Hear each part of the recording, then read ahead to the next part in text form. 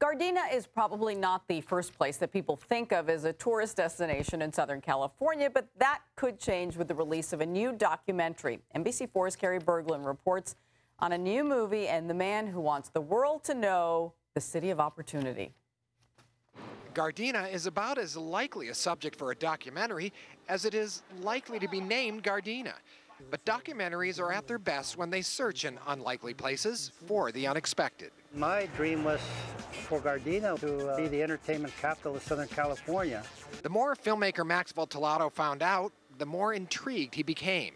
One follows another. I mean, it's almost like a novel of stories.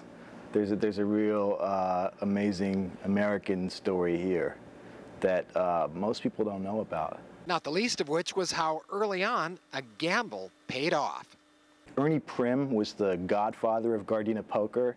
He actually went to the courts in the 30s with his lawyer, Sammy Rummel, who also represented Mickey Cohen, to fight for the right to play. Listen to the names. Yeah, right. Ernie, Sammy, Mickey.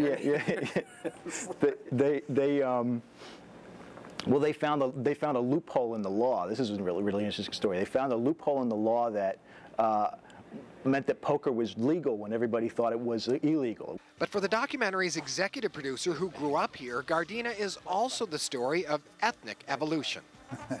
When I first moved here, about half the people were Caucasians and about 1/3 were Jewish.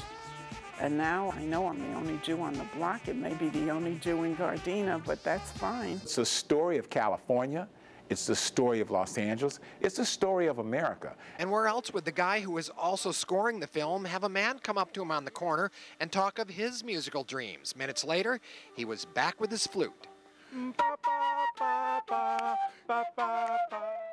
But the musical interlude does nothing to distract the filmmaker from his looming debt. I made the thing on credit cards. While looking for more investors, the guys decided to make the documentary a 501(c)(3) for tax purposes. Interested? Log on to freewaycityfilm.com. The project, just like the city itself, is just trying to make it through another day.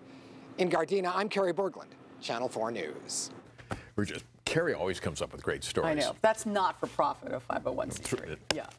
But you can help out, I guess. I guess. Anyway, here's Pablo in for Fritz now with the weather.